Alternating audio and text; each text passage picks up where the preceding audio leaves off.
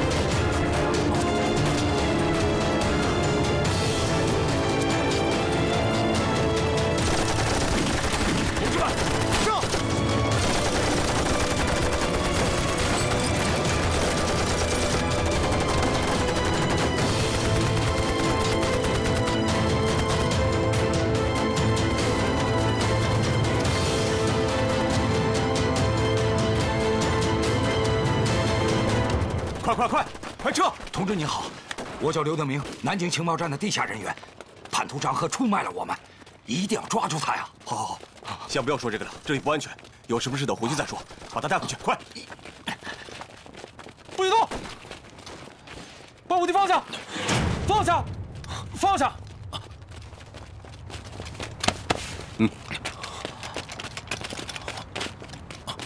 同志，你就是晴天对吧？ 你不应该这样称呼，这严重违反做事纪律。抱歉，我必须再次确认你的身份。你就是我们的敌后英雄，晴天，代号浪，对吧？对。对，是我。你好，我是这次行动的总指挥鲁克。首先，我代表党组织感谢你对我们的帮助，我们才能救出这么多的同志。隐藏在北洋政府内部的同志早前给组织送出消息，说督办处的人要枪杀他们。这个时候，我们要接到徐俊凯同志发出准确的地点，所以在这里提前做了准备。青年同志，组织让我通知你，你的潜伏任务圆满结束，请你跟我归队。我知道，但是我还不能撤。为什么？卢克同志，北洋军队正在向这里快速移动，是军阀的增援部队，我必须跟他们走。可之前我看见你向刑警队的人开枪，也许逃跑的人也看见了，他们会揭穿你的。不会的，他们都忙着保命，根本就不会注意到我做了些什么。青天同志，我的任务是带你一起撤离，你的任务是配合我的下一步行动。你说什么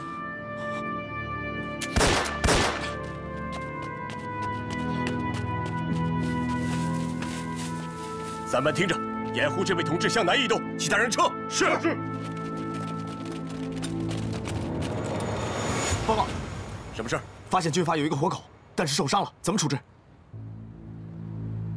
他现在是我们的俘虏，带着他一起走。是。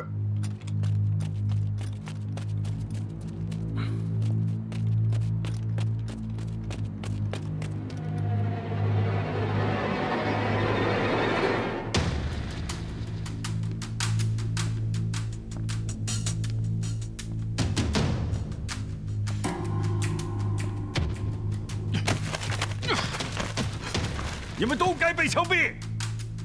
你们还有什么脸回来？总长啊！我不顽强抵抗，实在是革命党人数众多，我们什么人数众多？革命党的地下组织有那么多人吗？你这是可耻的狡辩！蔡总长，革命党是在暗处袭击，我们当时人手不够，当时我们正在……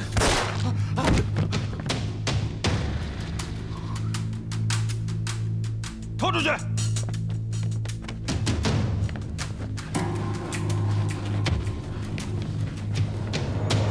革命党竟然同时出现在刑场，一定是有人走漏了风声。好，好极了，好极了！我们现在内部不但有速查局的眼线，还有革命党的谍报人员。告诉我是谁？告诉我是谁？是谁？是，总长，我们一共出去3组带队的，这活着的都回来了，还有被革命党地下组织击毙的，那剩下没回来的，那恐怕就有问题了吧？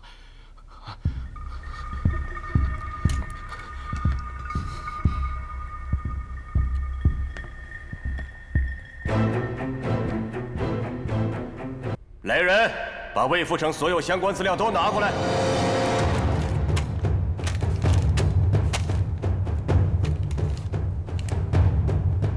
他们都是各个领域的高手，这是他们的相关资料。他叫黄小丹，22岁，人虽然年轻，但在通讯和密电码方面，在民间却是顶尖高手，没有他破译不了的密码，而且还能利用相关材料，在短时间内迅速组装电台。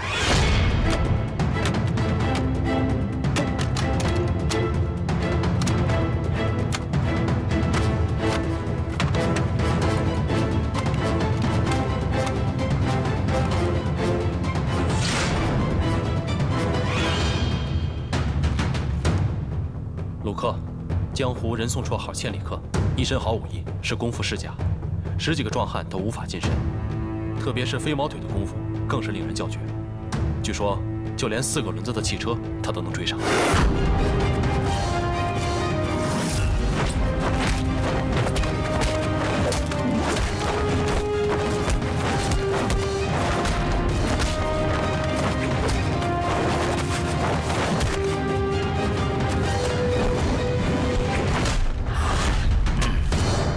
玄乎了吧？难道它还能飞上天，比飞机的速度还快？确实有夸大的成分，但是近身肉搏、擒拿格斗，绝对是我需要的人选。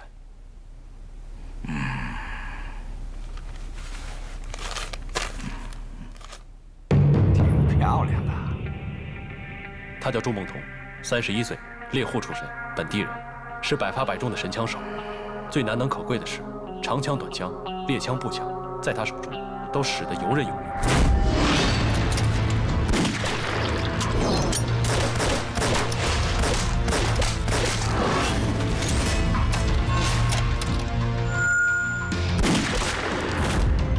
另外，我不想对您有所隐瞒，这个朱梦彤，她是我的情人，还请您不要把这事儿透露给别人。我就知道，这2个女人当中肯定有一位跟你关系不一般。没关系，男人嘛，这种事情很正常。谢谢署长。不过你的办事效率还是很高的，在这么短的时间就把江湖奇人全都挖出来了。黑沙帮破坏力极大，为保国之安危，属下不敢有丝毫怠慢。很好，上峰早就有训示，江山一旦打下，警察比军队更为重要。我们应该成为国家生死存亡的支柱，绝不让破坏分子在南京站住脚。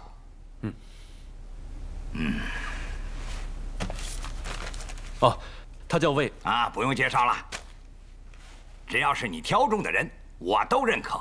赶快让他们行动，干活吧。是，山野阁下早就跟我说过，革命党已经渗透到黑沙帮内部，他命令我找出这个人，没想到竟然是你，锦泽一郎。你不要中了他的离间计，使用离间计的人是你。你一直想私下里跟沈梦丽接触，被我当面拒绝，这难道你忘了吗？那个沈梦丽肯定不是革命党，她就像一张白纸。我真不知道她是怎么加入北洋外务督办处的。锦泽少佐，不如你把她交给我来审问吧。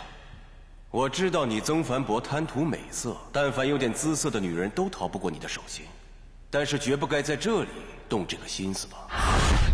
因为我的阻拦，你无法和他串供，于是你就模仿蔡万生的笔记，利用秦天先后毒死了蔡万生和魏福成，好让我相信他们就是革命党。难怪你会追到这里，你不是来抓什么革命党的，也不是怕秦天逃跑，原来你是来保护孔令宇的。锦泽一郎，你就是一个小丑，别再用你的猪脑子分析了，别被他们给骗了。我是小丑？难道当初不是你让曾思佳勾引秦天的吗？然后把他绑架到速查局，要挟他成为你的眼线，深入到蔡万生身边给你提供情报的吗？你看他干什么？你承不承认这都是事实？你一直在利用秦天为你打探我们日本国和北洋政府的军事机密，然后向革命党提供情报。好在我已经从曾思佳那里得到了证实，秦天他是一个亲日分子，他一心想为我们日本军部做事。现在他的枪口对准的是革命党，孔令宇的枪却不指向你，而你却将枪口对准了我。证据确凿，你就是那个隐藏最深的革命党！敢诬陷我，我打死你！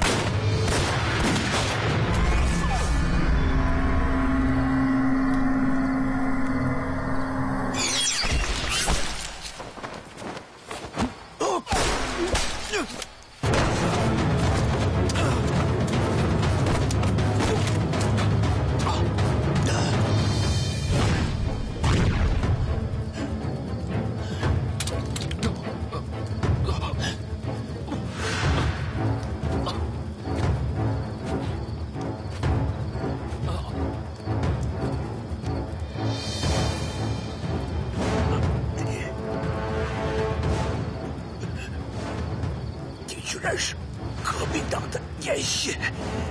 我不是革命党，也不是什么眼线，但你知道的太多了，必须死。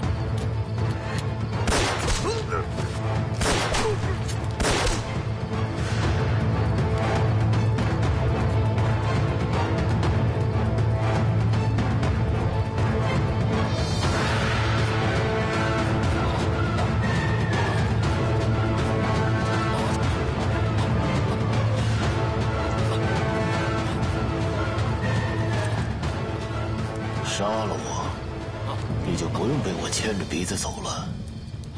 为什么要救我？因为你是朝鲜部，我绝不会开枪杀自己的同乡。我没有救，那完全是下意识的反应。快去抓苦力！我打伤了他的腹部，他跑不远。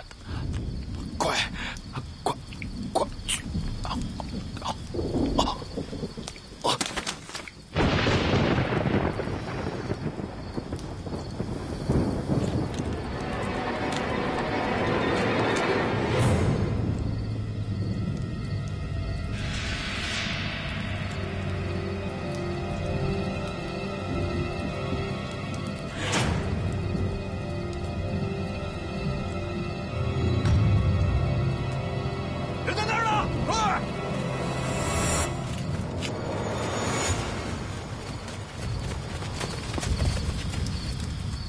金泽少佐被潜伏在我们身边的革命党谍报人员孔令宇射杀，孔令宇现在受伤在逃，全面搜索腹部中枪的人，一定不能让他逃出闽南。还不快去！是。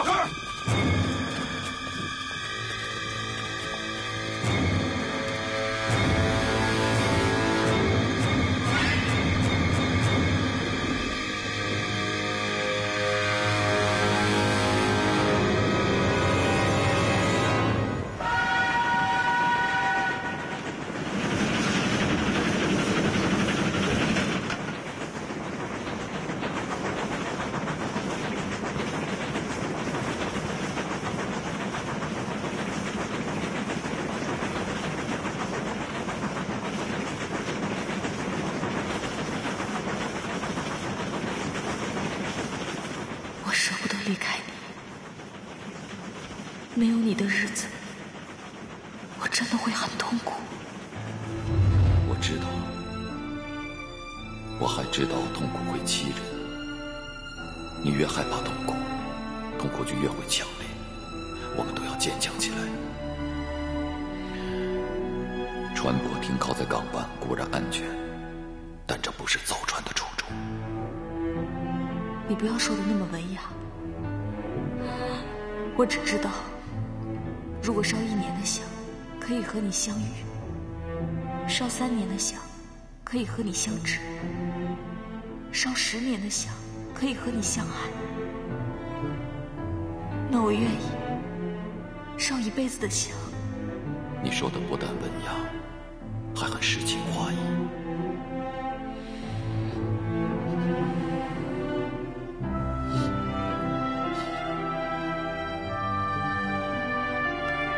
记住，任何时候，任何地点，只要你看向远方，我都会在那里，在那里等你，在冲你微笑。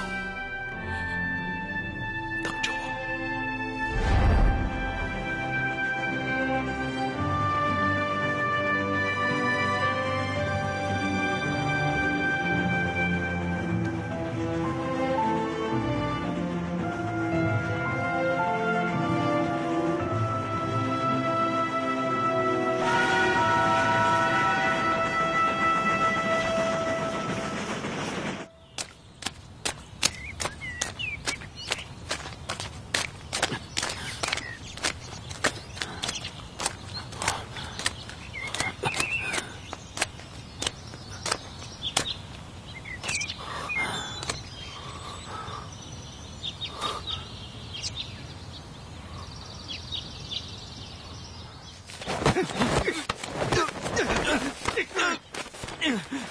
小东，从码头你一直跟我到这里，说，为什么跟着我？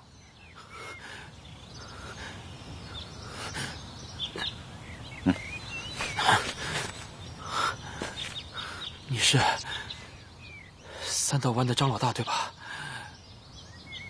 是我。你什么人？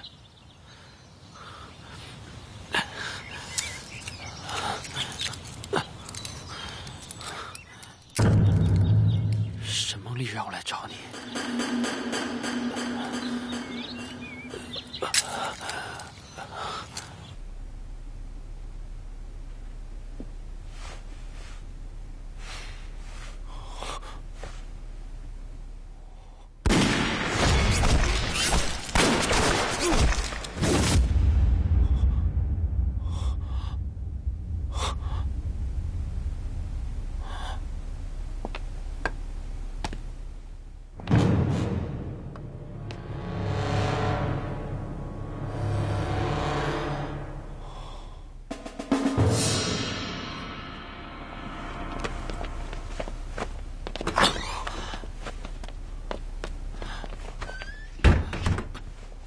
为什么要把我的床放在屋子的正中间？如果你想逃跑，窗外的狙击手会开枪打死你。革命党孔令宇呢？抓到没有？你真的打伤了他的腹部吗？我的人没有找到腹部受伤的。我救你的时候，你难道没看到吗？我确定无疑。那他就是早登船逃跑了。我相信，他也没有掌握什么重要情报，对吗？你这话什么意思？我怎么知道他都掌握了些什么？只有他自己才能给你答案。如果抓不到他，连我也洗清不了罪名。金泽一郎呢？他还活着吗？很遗憾，金泽少佐已经死了，是被你开枪打死的。你说什么？我没有。你有。是你今天开枪打死的日本军部高级军官，要让日本人知道，你就死定了。不，是你杀的他，因为他知道你利用我给你当速查局的眼线，去搜集情报，同时你害怕被日本军部知道。当时我这个身份，并不可靠的北洋军官，已经无限接近日军军部制定的绝密烈焰计划，你怕会因此受到惩罚，所以才栽赃嫁祸给我的，对吗？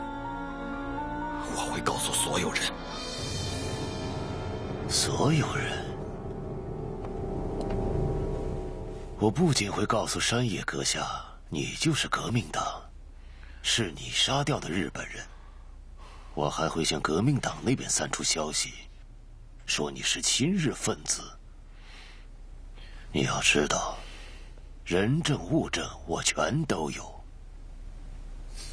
还有，在这段时间里，你始终跟黑沙帮的人在一起，没有人能够证明你的清白。而革命党那边会认为你是卖国贼而除掉你。至于日本人，你说他们是相信我还是相信你？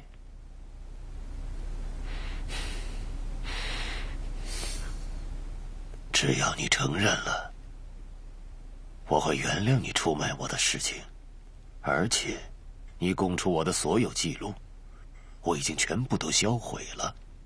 没有任何证据能够证明咱们两个之前私下见过面，你的一面之词只会给自己招来杀身之祸。赵建波，你太卑鄙了！我是在教你如何生存下去的手段。这么说，你承认你自己是赵建波了？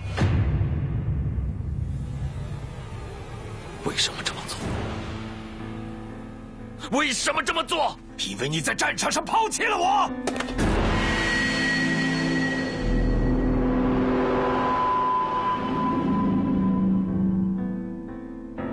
你们没有人承受过我的痛苦，我要让你们一个个的加倍偿还给我。还有，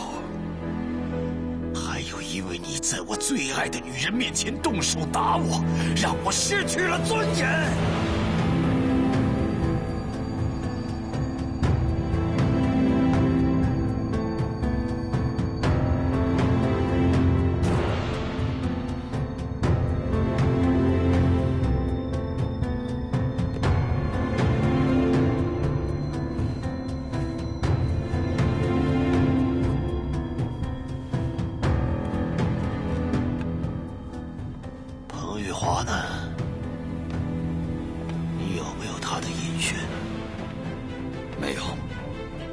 但是我相信，如果他知道你对自己的同乡做出这种事情，他同样会。得了，你不也在为日本人做事吗？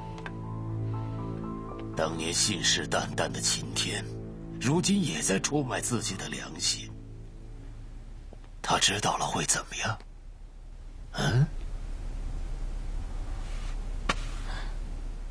其实你跟我一样，一直喜欢着他，对吗？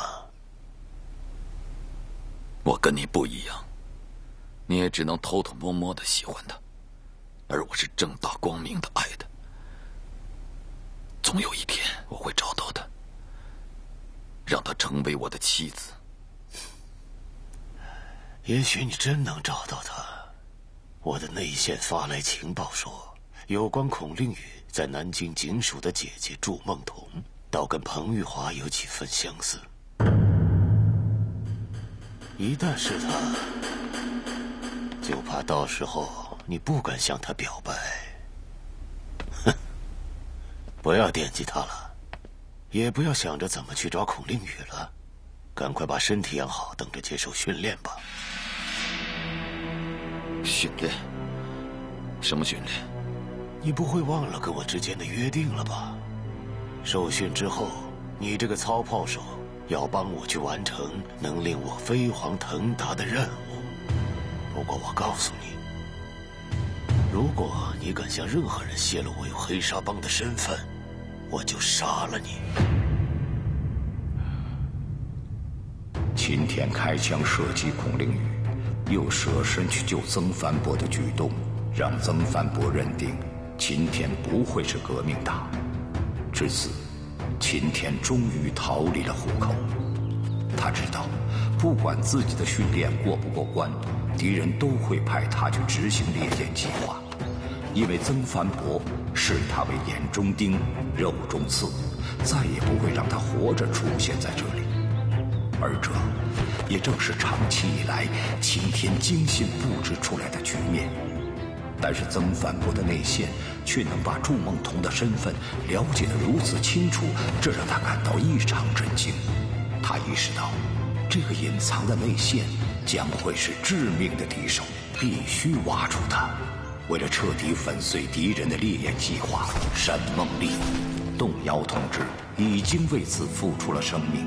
孔令宇能否平安抵达南京也是未知数。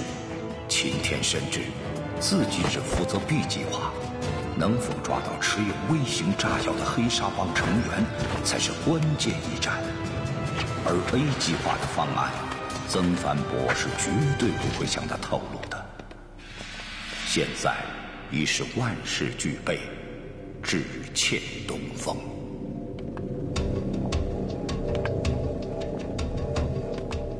听说你的炸药已经研制成功了。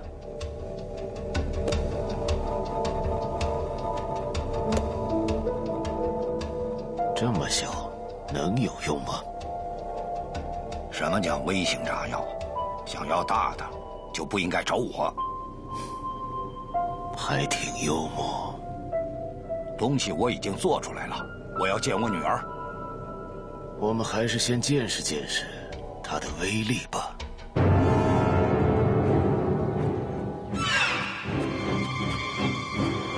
准备完毕。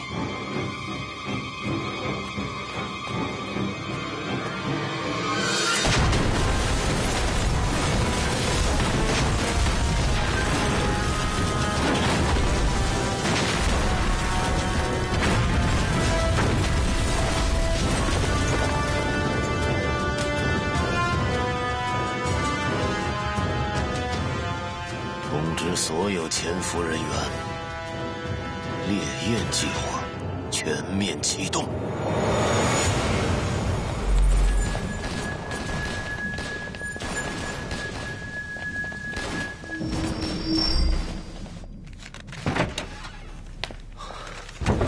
出事了！我们的一位同志刚刚在街上被国民党军队枪杀了，是出大事了。这是组织刚刚从上海发来的电文。4月12日凌晨，国民党军队命令青红帮冒充工人袭击上海工人纠察队，又命令军警占领上海总工会，逮捕和枪杀工人群众。近日，上海10万工人举行抗议游行，在宝山路遭到蒋介石集团军队密集射击。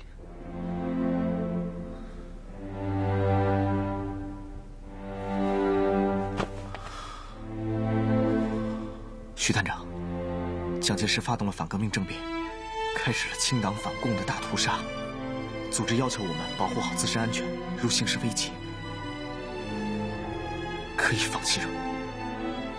敌后小组成员全部撤退到大后方。回电。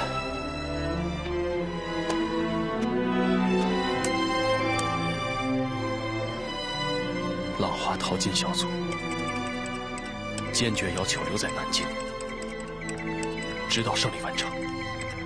党组织交给的任务。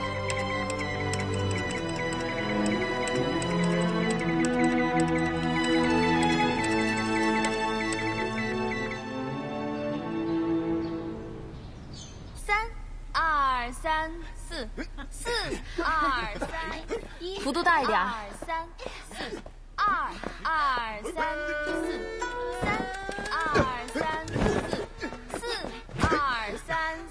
继续，2、2、3、4，3、2、3、4，4、2、3、4，5、2、3、4，6、2、3、4，7、2、3、4，8、2、3、4。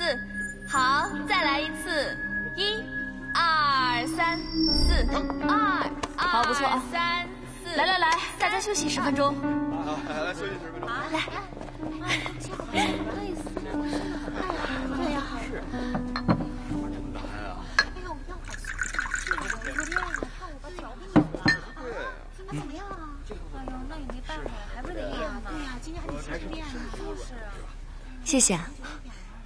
我们配合的还不太成熟，什么时候单独再练练吧？好啊，晚上呗。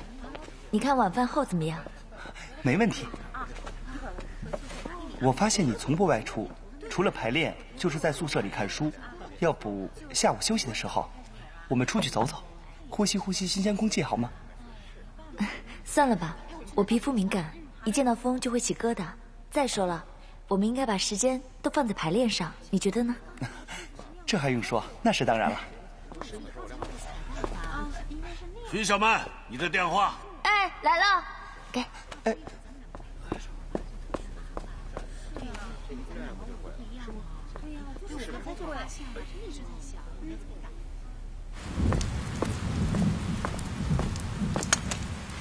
喂，你好。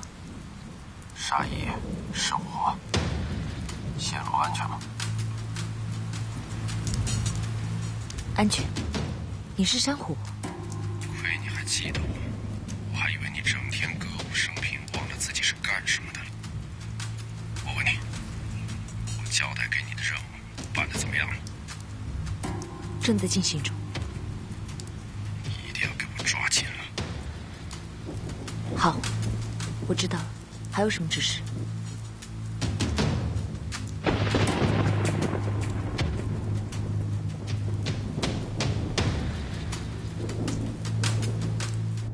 您说什么？让我跟他一组负责监视黑沙帮的人？怎么？你有什么想法？也没什么想法。您不是说他还在审核期吗？我没想到这么快就让他参与工作了。哎，这么说，赵天他通过审核了？不能这么说。审核工作一直没有停止过，但是，只要让赵天闲下来，也就意味着他会脱离我们的视线，所以我才让他跟我们一起行动。而且我认为，在工作中，你可能会对他有一个全方位的认识。你说呢？那倒是。有没有什么需要我特别留意他的地方？这就需要你的独立判断了。我只要求你一点，任何事情注意保密制度。现在的形势异常危急，有什么情况及时汇报。是。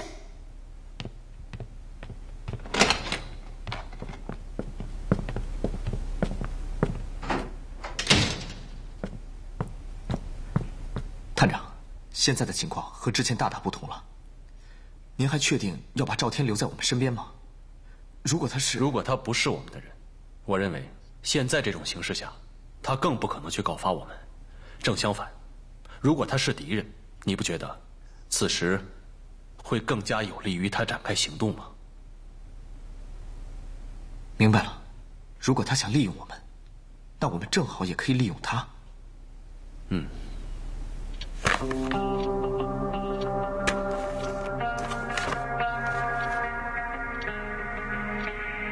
局总，这是蔡万生生前留下的有关烈焰计划的相关资料，全部在这儿。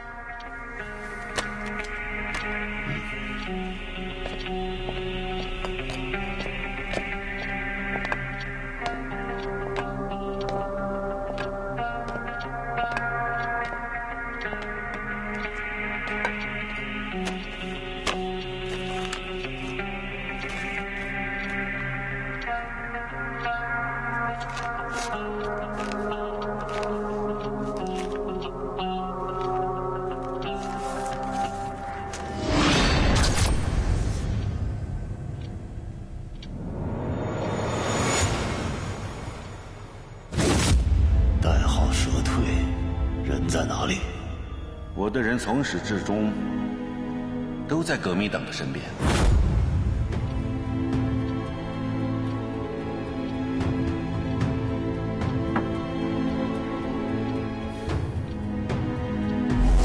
你们派几个人没关系，不过山野阁下这回说了，所有的人都得听从蛇退的命令。这回我说了算。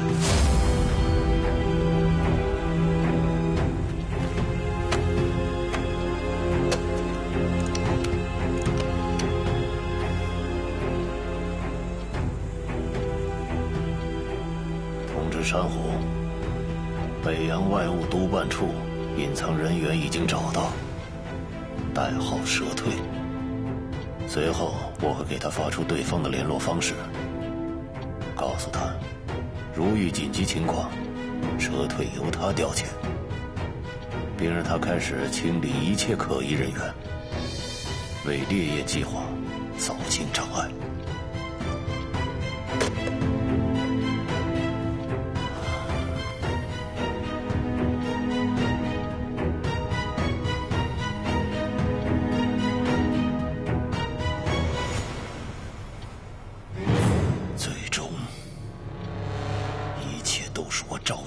说了算。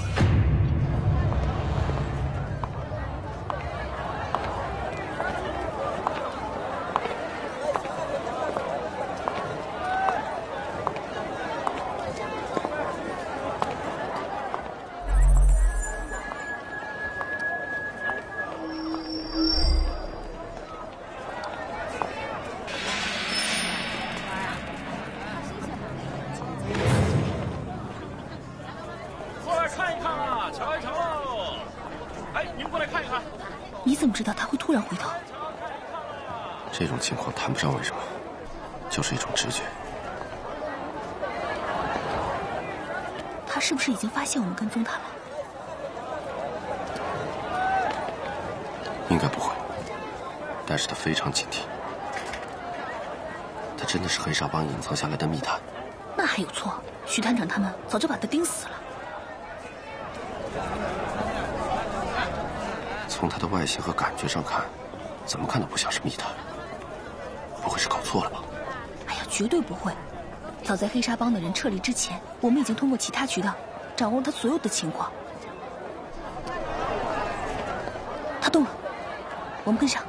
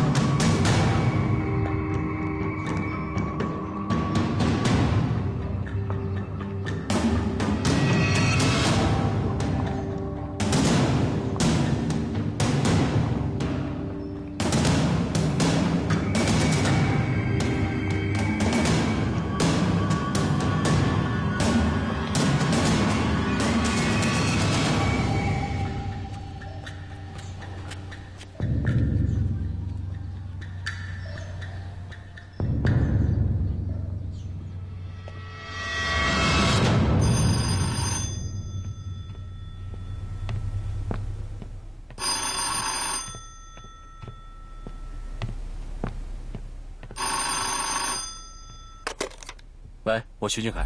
大哥，你要的东西断货了，我们得多等几天。好，那就找个客栈先住下。如果钱不够，就给我打电话。那边现在正是多雨的季节，注意不要感冒生病。放心，我们已经买好雨伞了。嗯。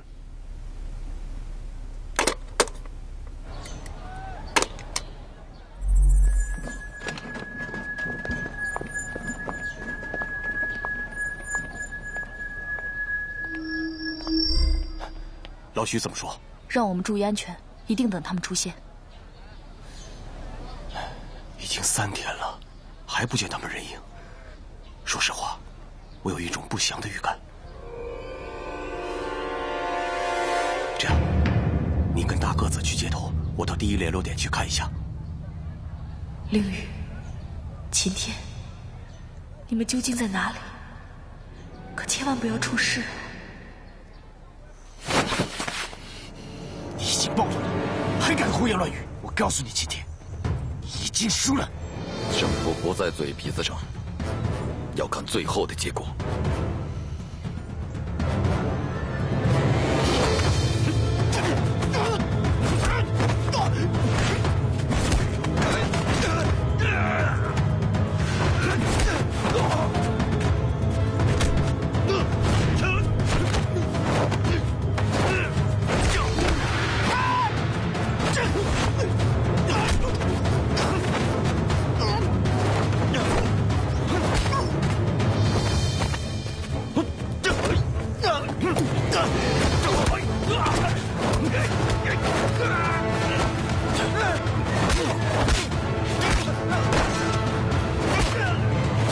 别动！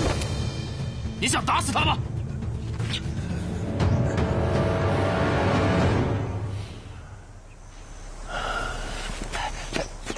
快起来，来！擒拿和格斗不是一般人短期就能练成的，你悟性虽然很高，但是存在漏洞。如果对方手里也有枪的话，你就死定了。这个时候靠的是判断和速度。像这样，看到了没有？你还需要多加练习。下一个。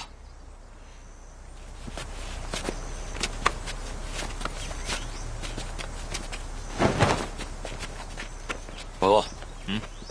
我想去方便一下，可以吗？去吧。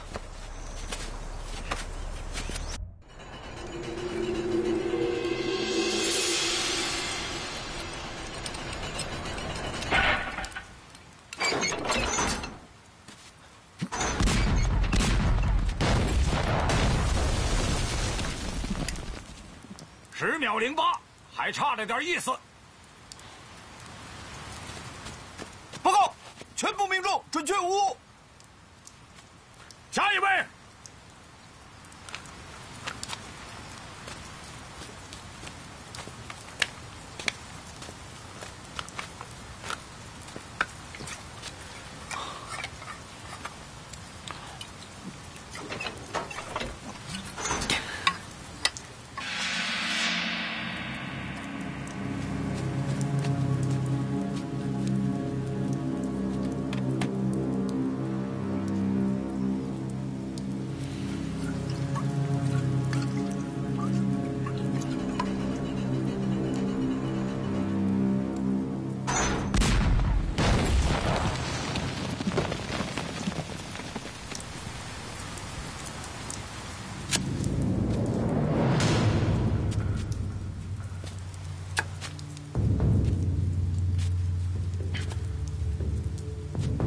想说点什么吗？你一而再再而三的试探我，我都能理解。但我觉得你应该找个聪明点的人，像李刚这样的货色，只会耽误你的前程。孔令宇倒是聪明，可惜他是革命党，不但逃跑了，而且还躲开了追杀他的人。什么意思？他还没死？你就这么希望他死？我以为你想亲手杀了他呢。这算是你交给我的额外任务吗？愿意接受吗？可以，让你的内线给我提供他的行踪，我一定会杀了他。一上来就跟我说内线，你就这么想知道他是谁吗？他是谁不重要，重要的是要想获得准确的情报，就应该隐藏在革命党的内部，而不是在外围获得不靠谱的小道消息。就像我隐藏在你和蔡万生身边一样，只有这样，才能完成任务。可是你的情报，有的已经被孔令宇窃取了。你说什么？在撤离南京之前，我手上有份机密情报被窃取了，导致北洋部队被国民革命军全部歼灭。蔡万生那边也一样，他手上的情报也被窃取了。我认为，这些都是孔令宇干的。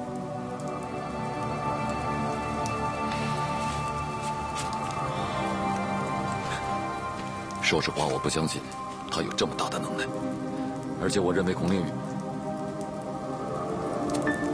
千万不要跟我说什么他不会从你口中得到任何情报这样的话。我现在甚至认为，我在南京的秘密仓库被蔡万生捣毁，也是孔令宇干的，而且他是你从江防要塞带出来的人。我说了，不是我带他出来的，是魏福成干的好事。可他毕竟是你的人，所以他跟我一样，在你赵建波的眼中都应该被彻底的除掉，是吗？我让你知道了我的身份，并不是说你可以随便喊我的名字。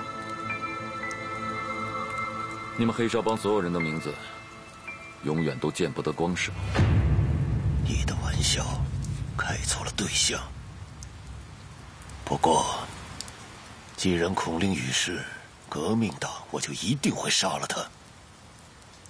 不用你来刺激我，我知道，这是作为他的长官最大的耻辱。所以到时候让你的内线给我提供他的行踪，我会亲手杀了他。我的内线一定会给你提供最准确的情报。不过，一旦黑沙帮的人失手了，还请你遵守你现在的诺言。我会的。废物！你是怎么做事的啊？管好那些操帮手，给我滚！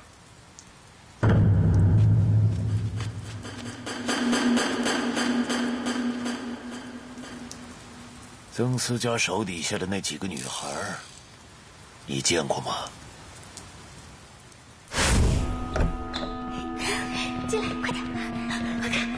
你们不是吵着要见我男朋友吗？喏，今天他来了。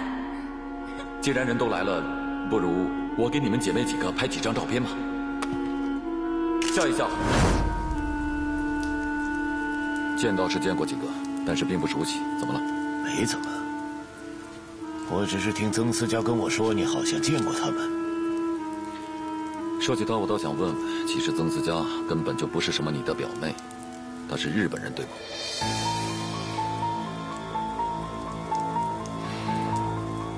见鬼！没想到她居然真的是日本人，太意外了。你错了，她是中国人，你们完全可以在一起。行了，别再骗我了。你无非是想利用我和他的关系，继续给你提供准确的情报，对吧？我完全没有必要骗你。曾思佳是个中国孤儿，本名叫做刘玉。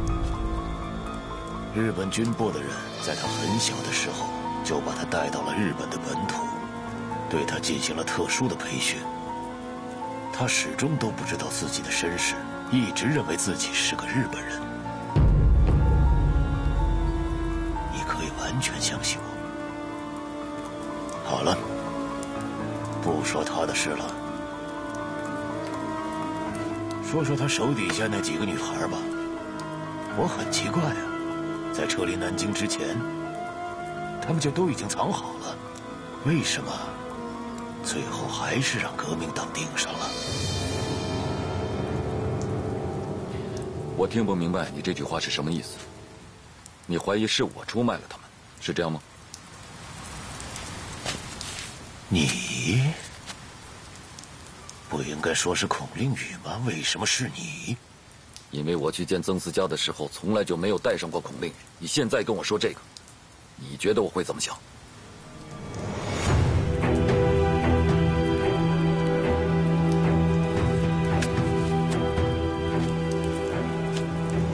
今天写份遗书啊，不是针对你，是每个执行任务的操炮手都要写。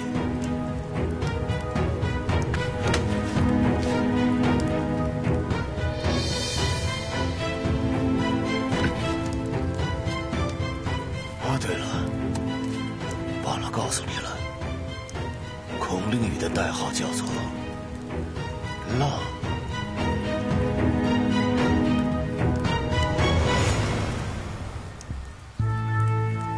如此机密的信息，赵建波都已掌握，这令晴天再次紧张起来。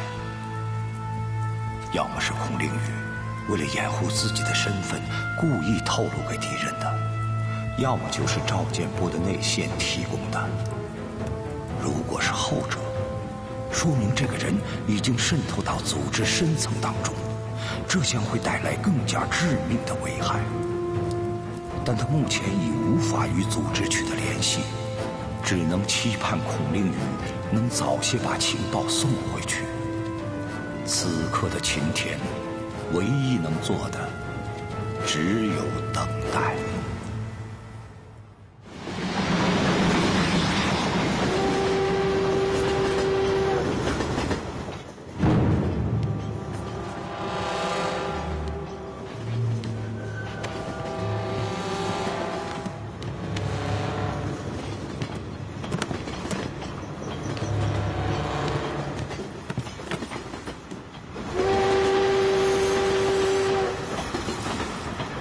先生慢走，拿好您的东西。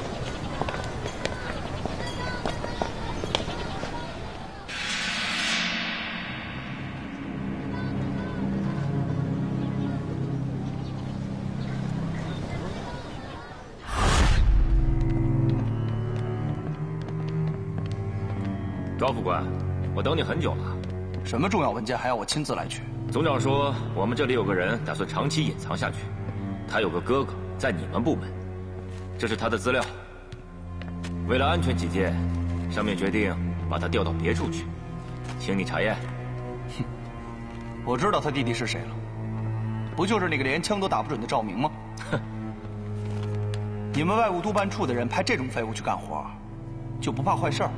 你这么说话就不讲道理了吧？怎么着，打不准枪就是废物了？他又不是作战部队的，会开枪就行了。那他打算藏在哪儿？就在南京，我准备让他开一家安康绸缎庄。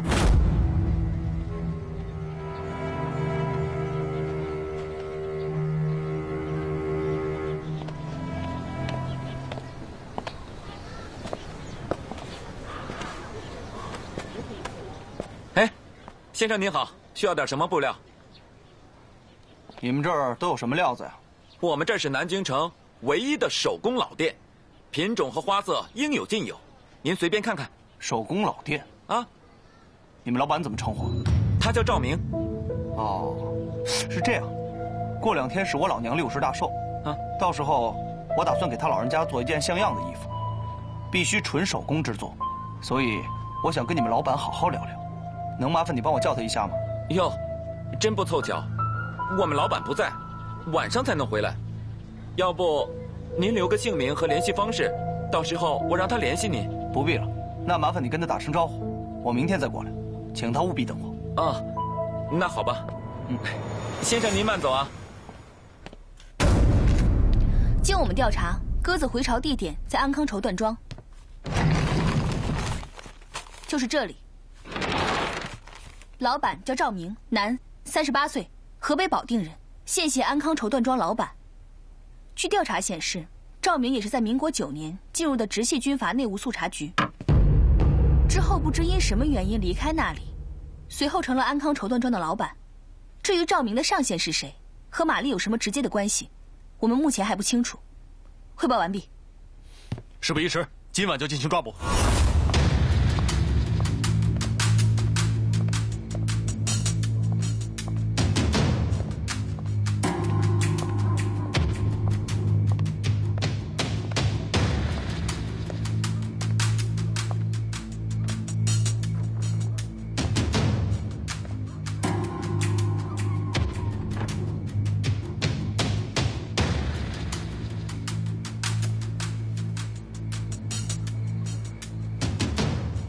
1号，有客人出现，有客人出现。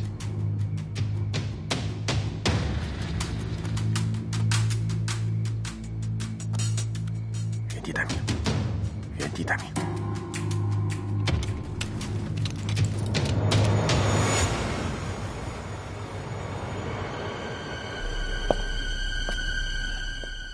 你是？哦。是珊瑚派你来的吧？快，里边请。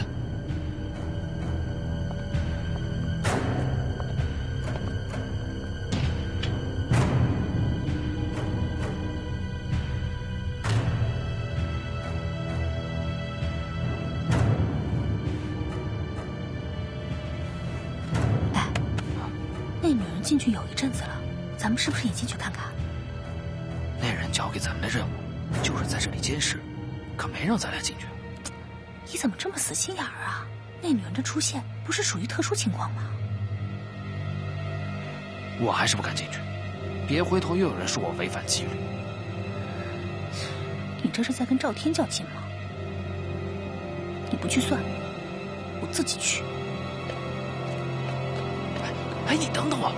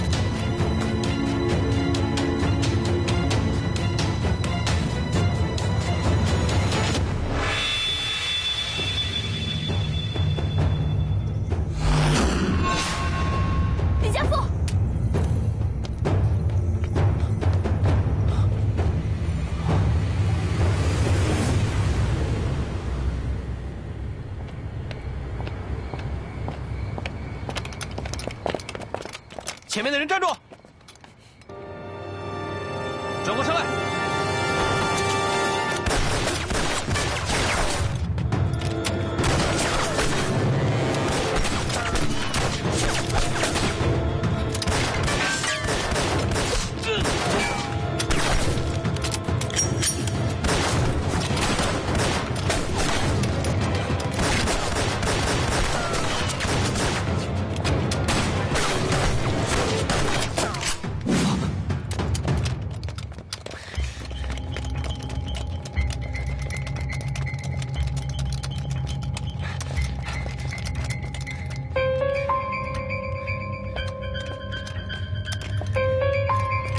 分队长，好。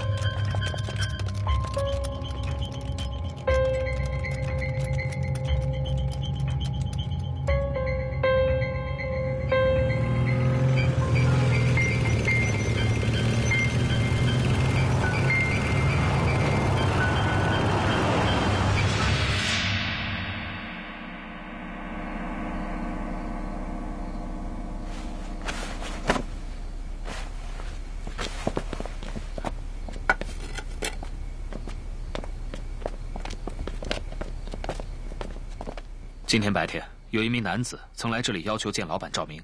根据伙计的描述，这个人就是高天放。什么？高天放要见赵明？怎么样，抓到那个人了吗？但是我可以肯定，他就是之前那个逃跑的北洋军官高天放。怎么搞的？你们3个人还能让他给跑了？可真行啊！是。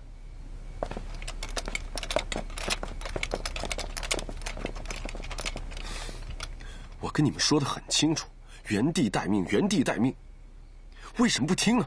就这样都进来晚了，原地待命，那有什么好结果啊？现在的结果是让高天放跑了，我们扑了个空，还让部署2天的工作计划一无所获。那不是特殊情况吗？我们谁也不知道高天放会到这里来啊！你这是狡辩，黄小丹，你这是无组织、无纪律的表现。谁让你们擅自行动的？是我。什么是你啊？好汉做事好汉当，是我的主意。这时候充什么好汉？黄小丹，你这是极端的冒险主义。你怎么能这么说我呢？难道我说的不对吗？好了，不要再争执了。这件事，黄小丹做的确实不妥。既然行动是由赵天全权负责指挥，你们就应该无条件的服从他的命令。对此事，黄小丹要认真做出书面检查。从现在开始，赵天担任行动科科长一职，命令即刻生效。是。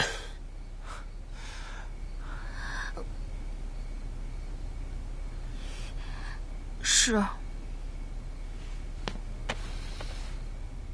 从高天放抢夺电讯设备，到他想跟赵明联络，说明高天放急切的想把情报给黑沙帮组织送出去，坚决不能让高天放得逞，一定要在最短的时间内把他抓获。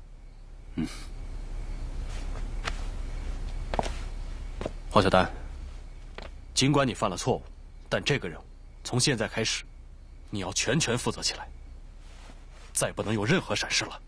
是。但是探长，李家富的情报准确吗？高天放真的是黑沙帮的人？你可以质疑我的功夫，但请不要质疑我的情报，好吗？黄小丹，这句话你说的确实有些过分了。哦，对不起。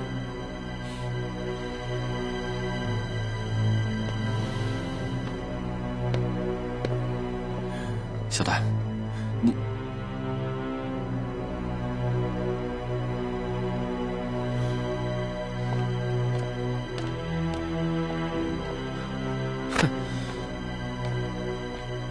有些情报，不是你们这些人能搞到的。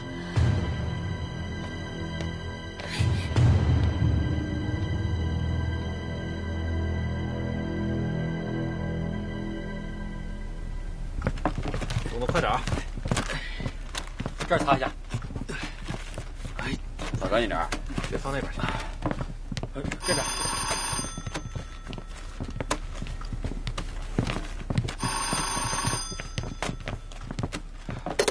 喂，哪位？喂，请问是李家富吗？喂，喂，小曼，是你啊？我都多久没有你的消息了？怎么，我不跟你联系，你也不知道主动约人家出去玩，非要让我先给你打电话呀？不是，上回打电话，你不是说整天忙着排练演出吗？我就没敢打扰你。他都是借口吧？你是不是不想再跟我交往了？没有没有啊，我最近也挺忙的。其实我也挺想见你的。是啊，我们从认识到现在，总共没见过2次面，一直都是在打电话。不过，你要真想见我，现在倒是有一个机会。好啊，我现在正好有空，我去找你。不是现在。是这样的，今天晚上7点，我们在公园露天剧场进行联排，庆祝南京国民政府成立。你要是有时间呢，就来看我们演出吧。然后我们晚上一起吃个晚饭，你看可以吗？好的，我一定准时到达。晚上见。再见。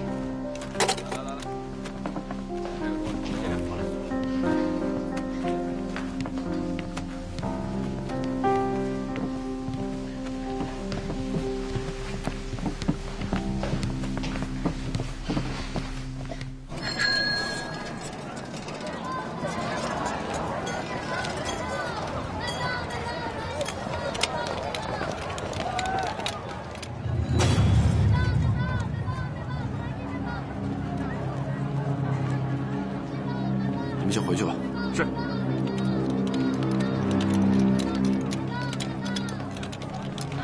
从高天放抢夺电讯设备，到他想和赵明联络，说明高天放急切的想把情报给黑沙帮总部送出去。这个人真的来过这里吗？对，没错，就是他，来我这儿买了一大堆零件和专业设备，我刚刚给他送完货回来。太好了，他住在哪里？哦，我这儿有记录，你看在这儿。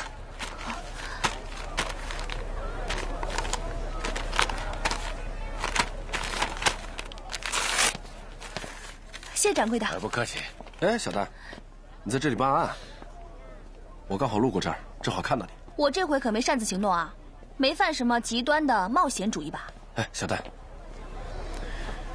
你还在生我气啊？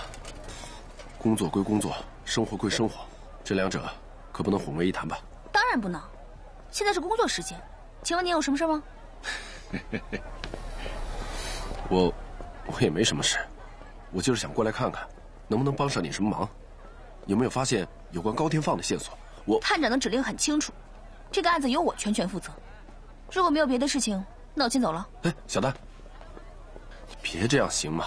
你真的是误会我了，我可以向你解释。